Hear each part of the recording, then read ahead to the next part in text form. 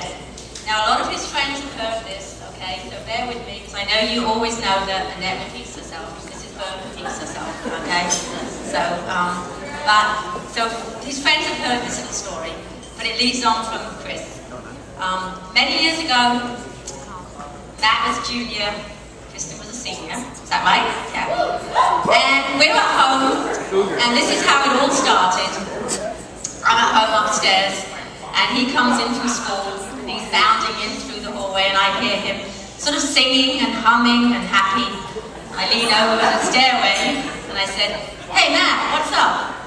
And he looks up, and he goes, "She said yes." And I said, "What?"